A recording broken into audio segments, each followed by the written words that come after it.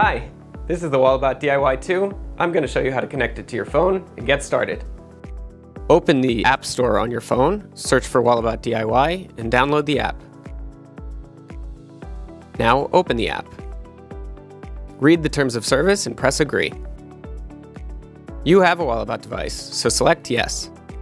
Next, choose your preferred sign-in method. Now it's time to get your Walabot ready for action. Choose Walabot DIY 2. To set up your Walabot, press Start.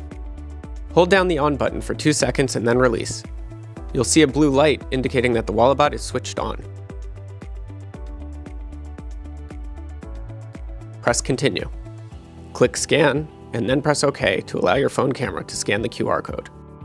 If you don't have a QR code, or you don't want to scan through the camera, you can type in your Walabot ID number.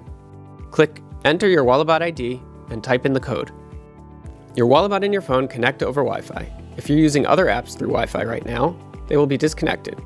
You can reconnect to them after you finish using the Walabot. And your phone is now connected to the Walabot. The final stage is calibrating your Walabot. Place it directly on the wall and move it in a large circular motion until the calibration is complete. You will need to calibrate every time before you scan.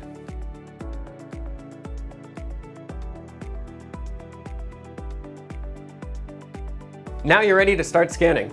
Check out our other videos on how to find studs.